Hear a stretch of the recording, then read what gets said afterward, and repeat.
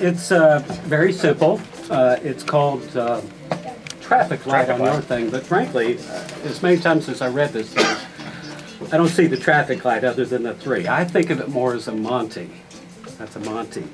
And what I learned from Monty living in Boston is don't play it because it's impossible when it comes down to it. So I'd like to show you my version of Monty that you can actually win. We have an orange dot in the number 1 position, and all I have to do is put it behind my back and ask you where that dot is, and you say, it's in the 1 position. But of course it's not. It's in the 3 position. I win your dot. Yeah.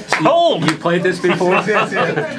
Well, we'll try it again. We'll put it back, and we've got the 3, and we turn, and it's in the 1 spot.